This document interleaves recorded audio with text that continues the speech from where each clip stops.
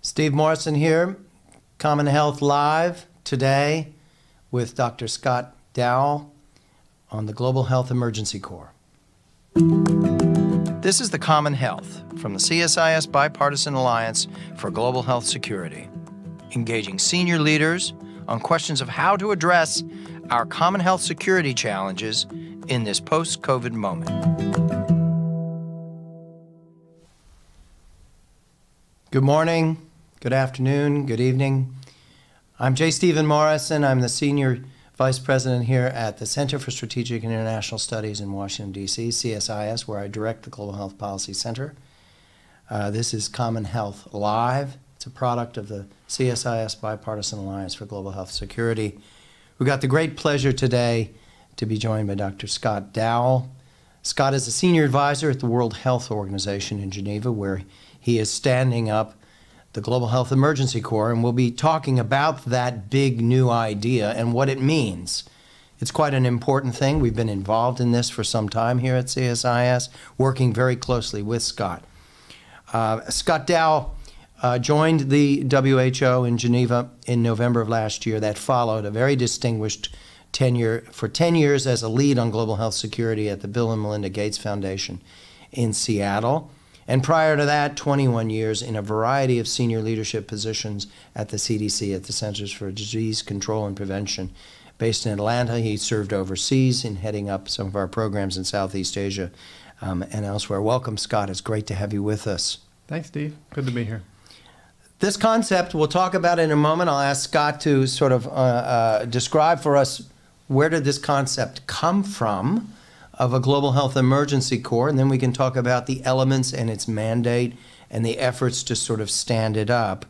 Just as background, last night we met here at CSIS, and Scott was able to engage with senior leadership from within the Biden administration, senior leadership in health security, health diplomacy from across the White House and major agencies, Department of State, CDC, NIH, USAID, and elsewhere, to talk about this concept, about what it means. We did something very similar to that back in July here at CSIS with Scott and with another colleague, Scott Prendergast, from WHO, and some folks from the Bill and Melinda Gates Foundation who've been very supportive of this concept. And even prior to that, back last year at the Munich Security Conference, I organized a gathering with Bill Gates, and Minister of Health Lauterbach, Director General of WHO Tedros, and Mike Ryan, the Emergency Director, on this concept. WHO has,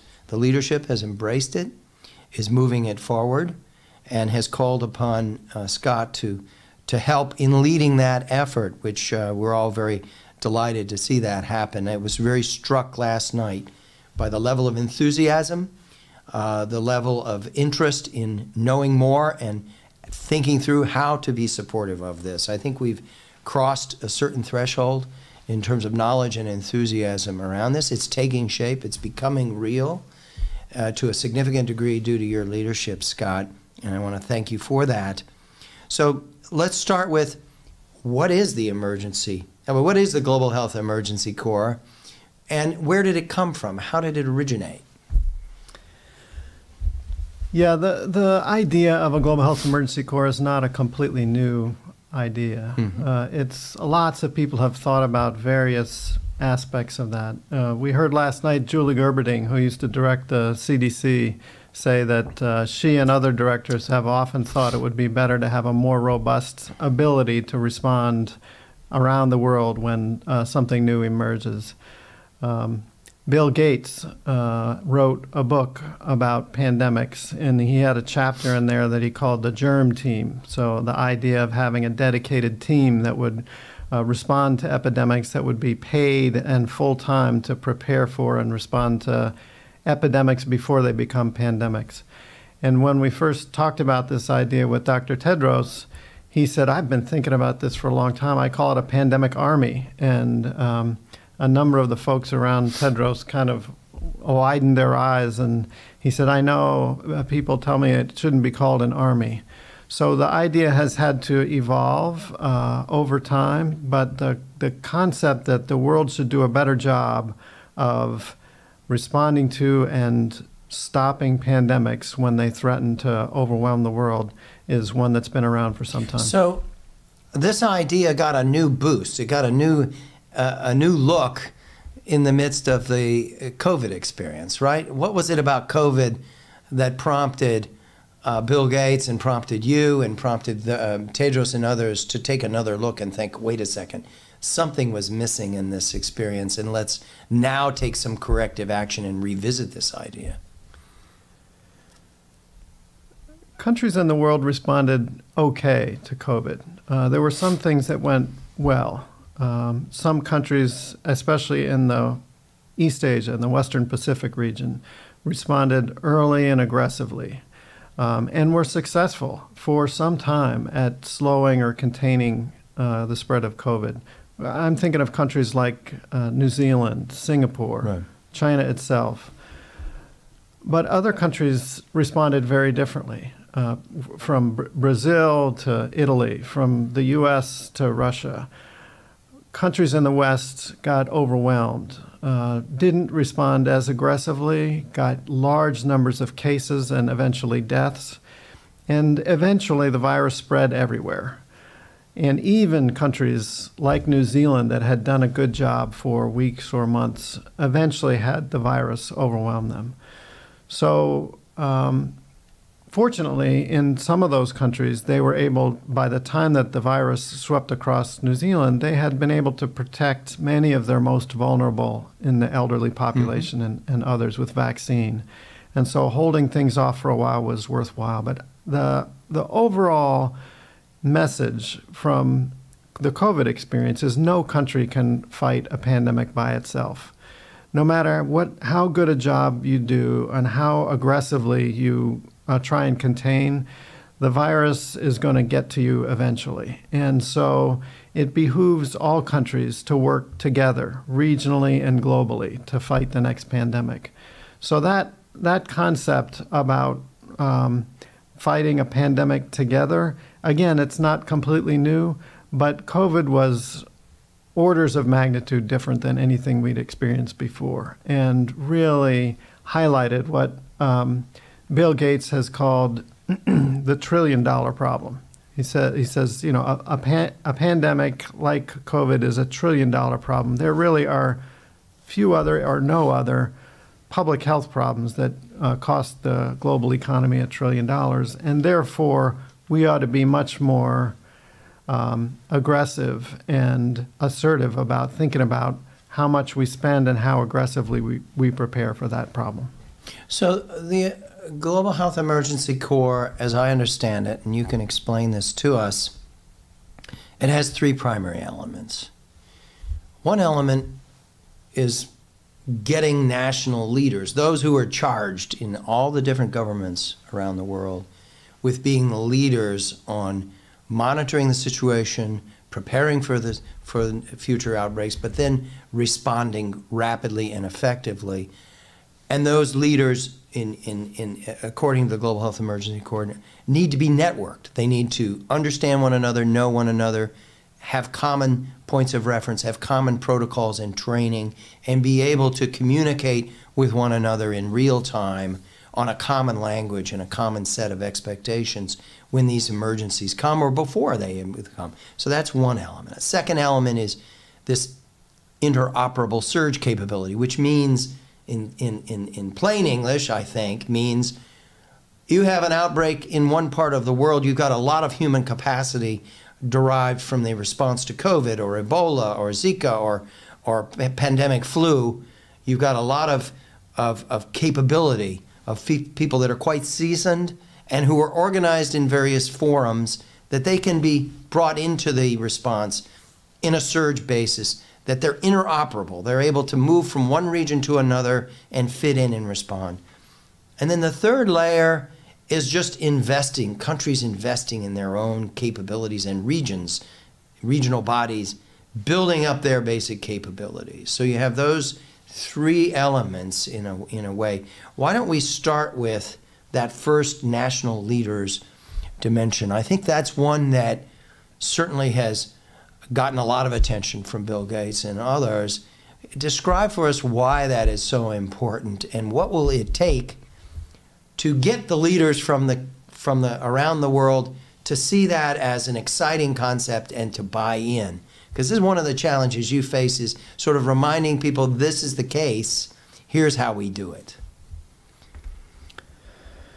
It hasn't been a challenge getting people to buy into the idea that we need something like a global health emergency corps.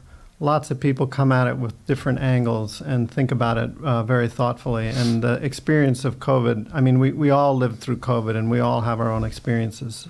So getting people on the same page with what needs to happen is a challenge. If we have to pick one thing that is going to make a difference in the next pandemic, we believe that leadership and coordination is the place to start. Mm-hmm.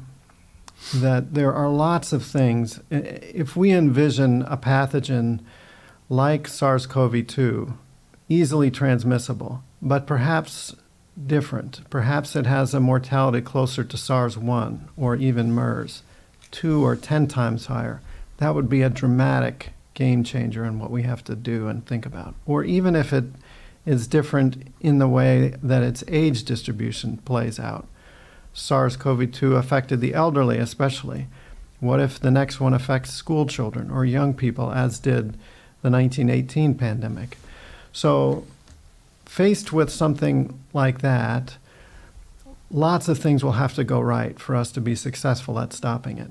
We'll have to have supply chains. We'll have to quickly develop a vaccine. We'll have to have all kinds of things that work well, but many of those things depend on coherent, coordinated leadership at national level, regional level, and global levels.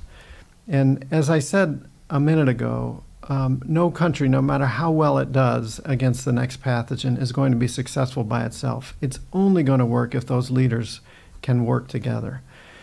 And so the idea of that leadership network of the Global Health Emergency Corps is many of those national leaders can be identified ahead of time. Those are the people who, if the outbreak is recognized today, are going to be pulled into the Prime Minister's office tomorrow morning. And those heads of state are going to say, what do we know about this thing? What do we have to do about this thing?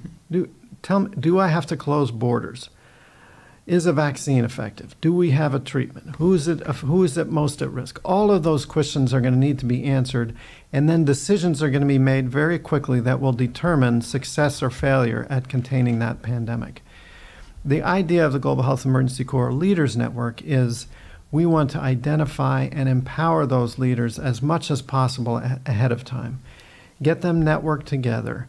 Get them on the phone the night before with each other, who they've grown to trust over time because they've worked on things together. Mm-hmm. They've exercised this kind of scenario together, and they say, this looks exactly like the one we exercised last May. So we think border closures may be effective, but only if we move quickly and are consistent about it.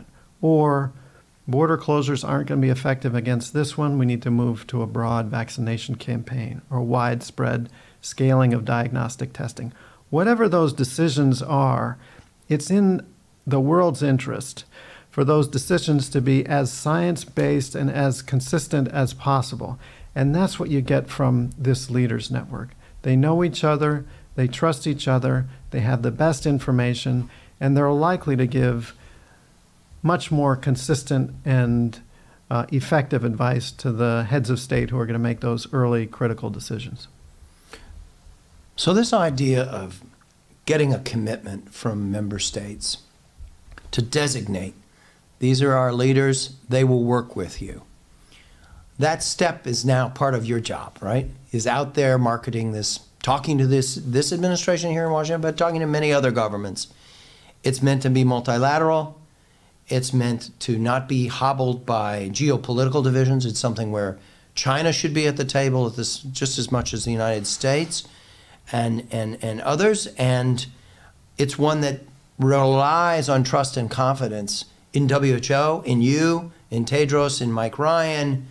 It's a testimony to the respect and confidence that people have in you, that people are so responsive. I mean, that you're taking this on, you're leading this in this way. But it's not going to be easy, it doesn't seem to me, because we've had, certainly here in the United States, there's been several books published most recently. Donald McNeil just published, the former New York Times Science and Health reporter, The Wisdom of Plagues, just published, where he is making an argument that many public health officials walked away from being assertive enough and tough-minded enough to defend against a lot of the disinformation, misinformation, and the attacks upon the public health sector. In that same vein, you could say there's been a lot of attacks upon the legitimacy and standing of the World Health Organization. And we may see more of that in our own electoral cycle, but there's this wave of populism sweeping the world right now where there's a lot of anti-multilateralism and the like. And so you have a tough job. You're there with a big idea. It's going to be centered at the World Health Organization. It has support of Bill Gates. I think it's going to win support of the United States. I think other governments, Global South, Global North, and the like. But it's going to take a very assiduous strategy to win the support. Say a bit about how do you get people on board, create excitement and momentum, legitimize this, and move it forward so that those who are not signed on want to now sign on. I want to say a bit about some of the strengths of WHO and some of the limitations. WHO is unparalleled ability to convene. WHO, when it comes to a health crisis, can bring people together. You emphasized the role of WHO in leading this. I think of the WHO role as convening. Many of the leaders of this exist in countries around the world. And when you talk about trust in the leadership, I anticipate that the trust will build up in each other. If we get this leadership network right, they will come to trust each other. And when there's an outbreak that starts in Singapore, let's say, the people on the phone will know the leaders in Singapore, and they will have worked with them before, and they will trust. So it doesn't depend only on WHO leadership. It depends on that network of national leaders in countries around the world to get to know and trust each other.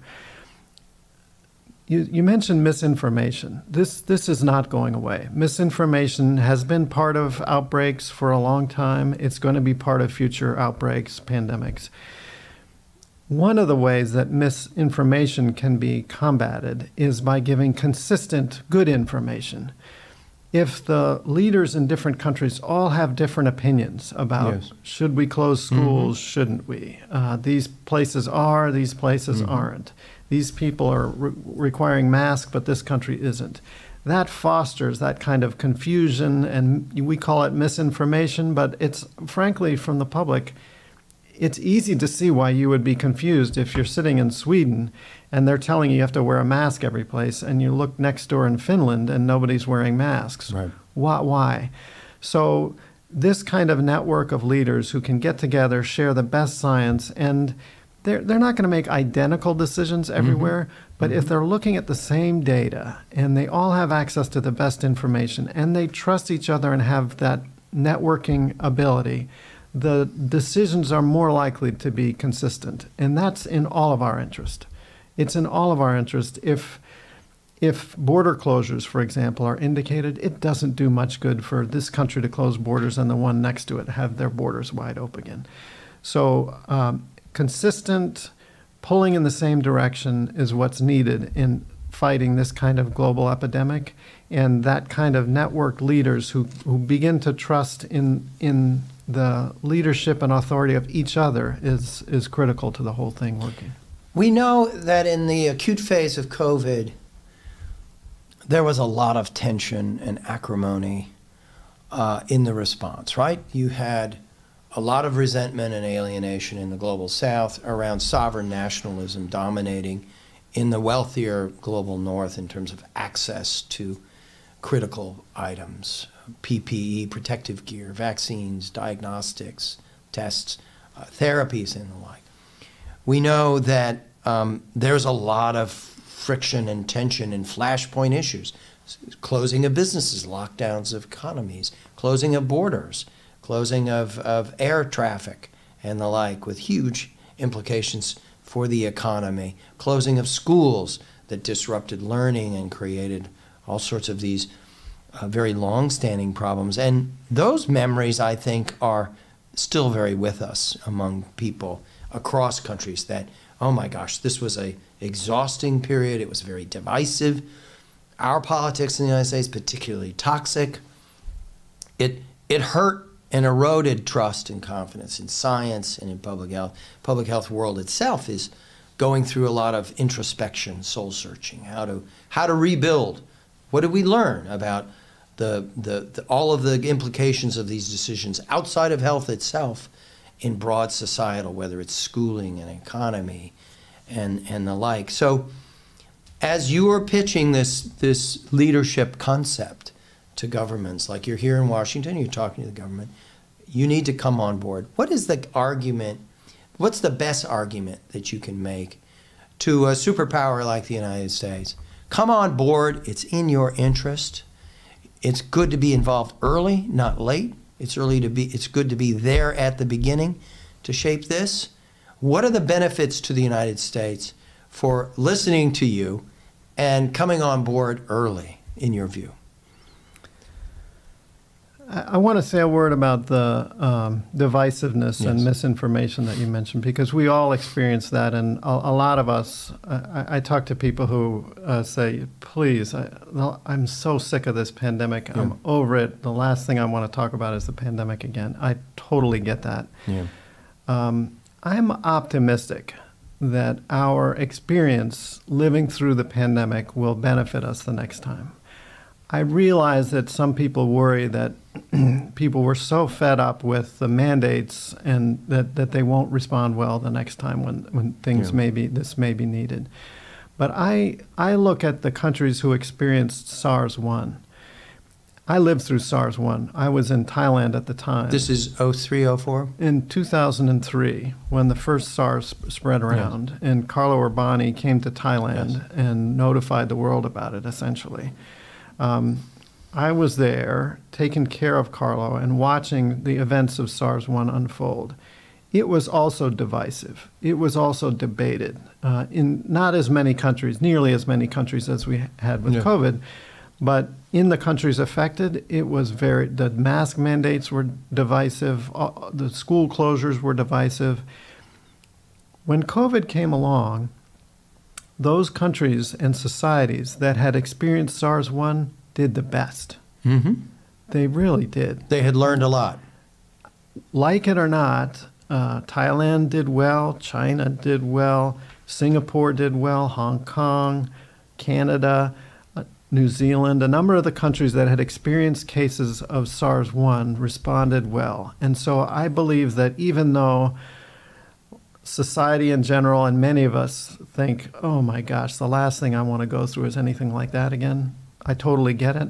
I think that I'm optimistic that the experience of going through COVID will mean that the world is ready to respond more assertively the next time. And then second, you ask about approaching countries and leaders about getting on board and being in line. One, it's been surprisingly difficult when we go to countries and say, who are the 2 to 5 leaders who would be pulled into the prime minister or president's office to say, what do we need to do on this thing? For the most part, countries say, we're going to have to get back to you on that. As we saw last night, there are a lot of people in the U.S. government who have a very important stake in this thing, and identifying those few people who are going to be really influencing the decision is not straightforward. At first, that discouraged me. I thought, we can't even identify who the people are who are going to be critical. But I realized that is one of the things that WHO should be doing, is asking this question. Yes. Countries should, even though it's not straightforward in almost any country, who's going to be critical and who's going to be involved, thinking about that ahead of time is one of the things that countries should be doing. And you can help prompt that. And that's one of the things that WHO should do, is to help prompt that kind of thinking. So it is a process.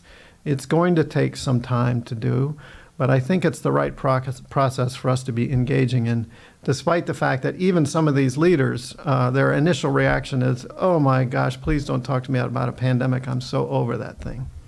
Now, here in the United States, there's a couple of things that are at play. One is a very promising thing, which is we have a new generation of leaders in health security, as we saw last night. I mean, we have General Paul Friedrichs heading up the newly established White House Office of Pandemic Preparedness Response, or his deputy, Mickey Romanek, is new. We have a new leadership at the National Security Council. Shakar Sundarman is the new senior director on the directorate there on global health security and biodefense. Stephanie Pizzaki as the new deputy and the designated coordinator on global health security.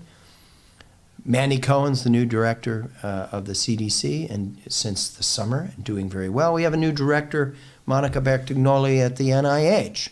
So these are folks that are arguably unburdened by what happened during the acute COVID phase. Some of them were in various important jobs, and I haven't named everyone, but these are talented, dynamic people who are well aware of where we fell short and where we did better and how we need to preserve and sustain this engagement. But they also are not in a defensive crouch defending all of the decisions made, because they were not making those decisions. They're now charged with carrying us forward. So I think that's a very positive aspect, that you're arriving at a moment when these folks are settling in and setting a course, and you're pitching them on buy in now, make it more transparent and inclusive, make it more effective, and we'll all benefit from that. But it's also a very divided place and very difficult time, and we have geopolitically very crowded agenda with what's happening in Gaza and the Middle East, Ukraine, our confrontation with China, our own electoral season, which is fully on us, and multilateralism has surfaced, and foreign aid has surfaced as very divisive issues there. So we've got to sort of quietly, it seems to me, continue to march forward with this administration and others that are going through their own electoral cycles, to get them to commit and come forward, even despite all of this. And tell us a bit about how you do that. You had a convening at the World Health Assembly last May to table this concept. You'll be doing something similar at the World Health Assembly this May. You'll be doing another convening in the fall around the UN General Assembly, I assume, maybe in that conflict. It seems to me that bringing this together, getting people committed, getting people together committed, and making the agenda very concrete and actionable is going to show people the progress, the concrete progress that's underway, even despite all of these other things that pull on people's attention. Say a bit about how you're going to do this. For the Global Health Emergency Corps to succeed at stopping the next pandemic, all countries, or nearly all countries, are going to have to participate. And so this issue that you're raising, new people in place, having to rethink pandemic preparedness, is playing out across many countries with a whole series of issues that divide within countries and across countries. One of the things that I've found working in global health security over the years is it is something that everybody has a stake in. And it's surprisingly easy to get factions that otherwise disagree with each other to agree that we have to work together against a pandemic. A pandemic really is a common enemy for all of humanity. And so whether it's in the U.S., Republicans and Democrats working across the aisle, whether it's states, countries that have conflicts with each other willing to work together, when you have something like a pandemic that you're working on, there tends to be the possibility of broad agreement. So I'm optimistic. I think we will get different factions within countries and different countries to line up. One of the important things is to get those leading countries, early adopters, out there to really buy in. And I am thinking about countries like China, like the U.S., Brazil, Nigeria, Germany, I mean, Saudi. There's influential countries in each region that will be particularly important. And on the U.S. side, the U.S. government can play a very important leadership role because of its size, because of its experience, because of the capabilities that the U.S. can bring to the table.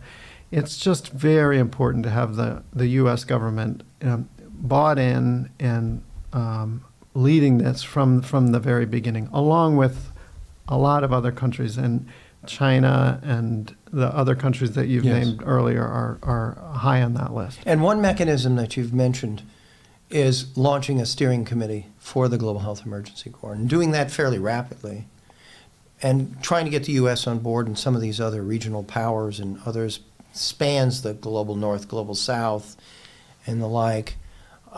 Is that the plan? Is that the plan, to try and get that forward so you can point to that in this next period and say, look, these folks are bought in, they're the early adopters, they're our steering committee, it's a diverse group, they're very authoritative, they're influential, and you're going to call on them to help you move this forward?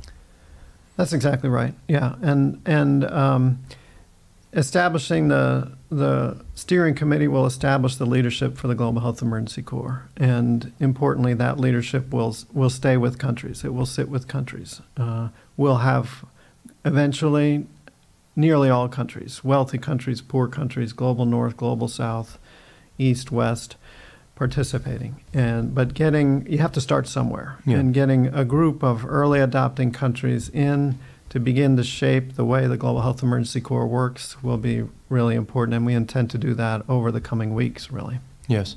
And how bought in is Dr. Tedros, the Director General from WHO, on this? Is this a priority for him, top priority for him? He's been all in. As I said, it was one of his early ideas when he became Director General is we need something like this. He called it a pandemic army, but Global Health Emergency Corps is what Dr. Tedros, Mike Ryan, on down at World Health Organization has bought into and is committed to. So I've been completely impressed with the degree of commitment that I've seen at WHO since I got there in November. Yes.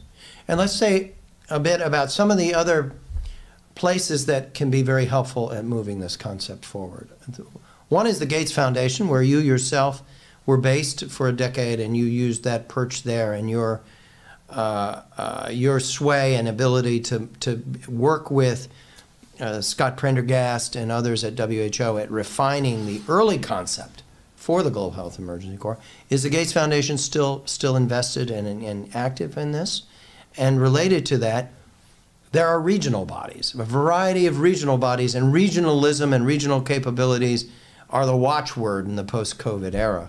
So I'm assuming you need to really make sure that this Global Health Emergency Corps is connected to those bodies as a first order of business, as well as the most powerful and important and diverse group of countries. So say a bit about the Gates Foundation. Say a bit also about the regional entities. These partnerships and networks are going to be critical for this to work. And yes, the Gates Foundation has continued to be supportive, catalytic in getting things going. I learned a huge amount from Melinda and Bill over the course of the 3-year pandemic, meeting and thinking with them regularly about what needed to be done for COVID and how the foundation could contribute. Bill himself, his thinking evolved. He wrote a book that included a chapter on the germ team, as he called, and the Global Health Emergency Corps is a direct offshoot of that kind of thinking, along with the thinking of Dr. Tedros and many others. So I anticipate that Bill and Melinda, the Gates Foundation itself, will continue to be important in a catalytic way. They've been clear all along that protecting global health security and protecting populations against the threat of epidemics is a fundamentally government role. And so governments will lead this. It's not going to be led by any kind of philanthropic foundation. On the government side, yes, it will be really important to work with WHO's regional entities. There are 6 regions for WHO. Each of them has begun to establish a secretariat to work on Global Health Emergency Corps, and I anticipate that they will play an increasingly important role in the regional and sub-regional organization of Global Health Emergency Corps as this goes forward. Now, what kind of resources is this going to require, do you think, in order to stand this up fully as you develop this vision? I realize right now it's really a matter of political commitment and political leadership, and that, I think, is absolutely right. Let's not start talking about money. Let's start by talking about commitment and leadership and engagement, and as you are. But at some point, you're also going to need resources in order to do what?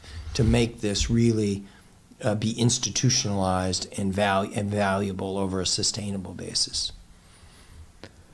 Yes, there will need to be financing for this eventually. There is the pandemic fund, which has been established. We're hopeful that in the next round of the pandemic fund that countries will be reaching out for workforce support, which is one of the areas the pandemic fund intends to support.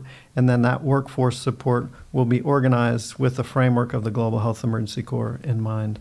So that's a step forward. Ultimately, countries will have to do a lot of financing of this themselves. The basic health emergency workforce in countries is primarily the responsibility of countries. As we know, some countries, wealthier countries, have more ability to pay for that than poorer countries.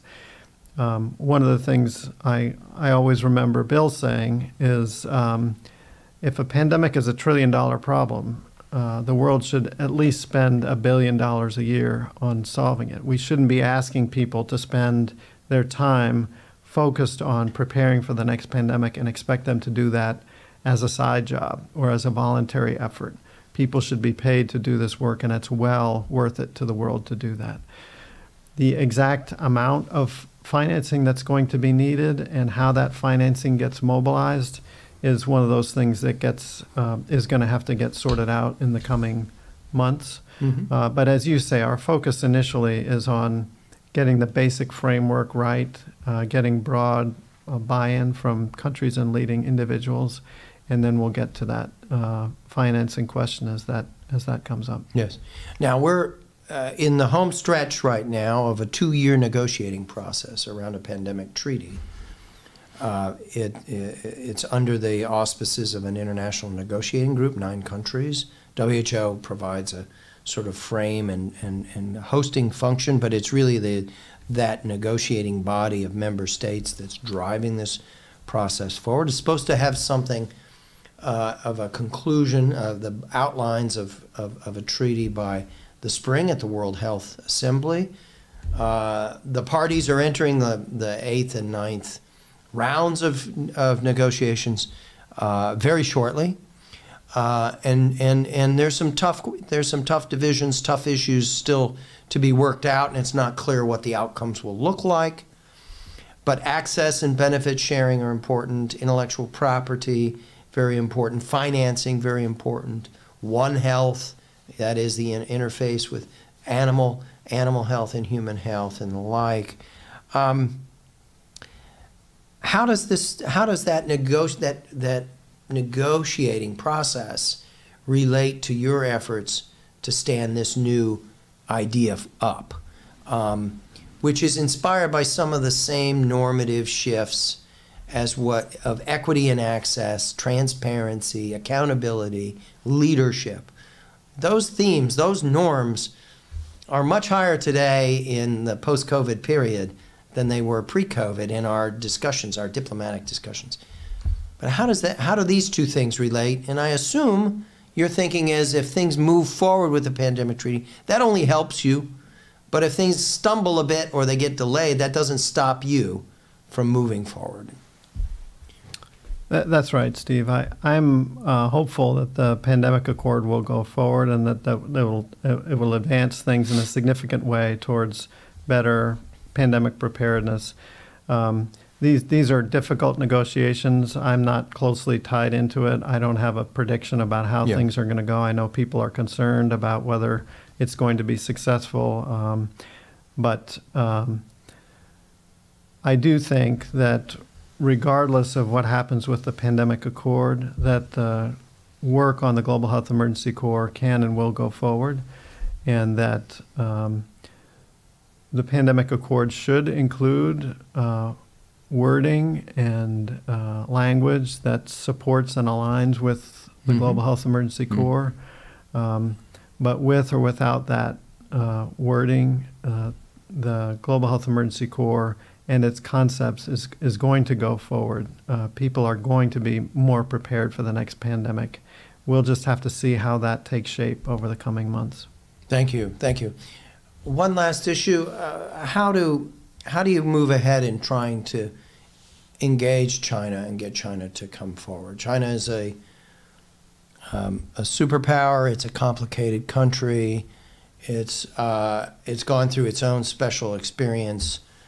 During COVID, there's been this clash, geopolitical collision, really, between the United States and China, and the West and China. There's been a restabilization. Things have warmed up a little bit of late. We had Jake Sullivan come back from one of the National Security Advisor, come back from one of his most recent engagements with a Chinese foreign minister and give a speech at the Council on Foreign Relations just recently and say, look, cooperation on health is back on the table. There's various areas where we, the United States and China, can be moving forward. I take those as good signals. But you're charged as working for a multilateral organization, WHO, member state based organization. How do you get China to take this up? I think that would be a big win if you could do that. China has an amazing amount to teach the rest of the world about pandemic preparedness and pandemic response. China did some things that almost no other country could do. You remember early on when Wuhan was the center of the then unfolding pandemic, and China was able to lock down an entire city. At that time, I remember thinking, this has never been done at this scale before in history, and yet China was able to pull that off. And they were able to contain or suppress the virus for months on end in an enormous country where the virus has started. So a lot of people look at that and say, well, it's a different society. We couldn't do that in our country. Much of that may be true, and yet it's still useful to learn from the accomplishments that China made and what they did. I mean, building hospitals nearly overnight, just tremendous achievements in pandemic response accomplished in China that lots of other countries can learn a lot from. So I do believe it's critically important that China play a leadership role in establishing the Global Health Emergency Corps. And in our discussions with various aspects of the Chinese leadership, we've had consistent positive feedback. Yes, we're interested, keep us posted, we'd like to engage. So I'm optimistic that China will play a robust role, but we have lots of discussions to go in the future on that. Thank you. Thank you. In closing, I want to ask you a question that we ask all of our guests, which is, you've got a very challenging agenda in front of you. You've taken that on. We're all grateful that you are. You're making progress. It's tough. It's going to require patience. It's going to require, a considerable amount of time and energy in order to sort of move this forward. So you're going to have to be determined and patient as you move forward. But what gives you the greatest hope and optimism now as you embark on this very ambitious trail? I think it was Hillary Carter last night who said we have to play the long game. And I really appreciated that comment and agree with it. This is important work. It's going to take a while. There'll be 2 steps forward, 1 step back occasionally. But I really do believe, and one of the reasons I was enthusiastic about taking on this responsibility is that we can have a positive impact on pandemic preparedness, and that's a big deal. And so working on this and continuing to work on this is a great place to be. I am optimistic, and I do think we'll get there. And I think despite the fact that many of us are sick and tired of thinking about pandemics at this point, I do look back on that experience with SARS-1 and see the countries that lived through SARS-1 and how both at the professional public health level, they were more prepared, and at the societal level, the societies were more prepared. They knew, we got to put our masks on now, and it's going to be a while. We'll get to take the masks off after a bit, but this is something we have to do for a bit. And those societies that had lived through it once are much more ready to do it again. So despite the fact that we're all sick and tired of thinking about a pandemic, I am optimistic that the experience of living through and surviving COVID will make us better prepared for the next one. Scott, thank you so much for your leadership on the Global Health Emergency Corps and your partnership with us and your support for our work over the years. And we wish you all the best, and we're certain that we'll see you back here again to talk about this. And whatever we can do here to be supportive, we stand ready to do that. I also want to thank my colleagues, McLean Spear, for pulling all of the pieces together for today's broadcast, and also our production staff here, Dwayne Gladden, Alex Brunner, for their support in pulling this all together. Thank you, and I hope we'll see you again soon, Scott. Thanks, Steve.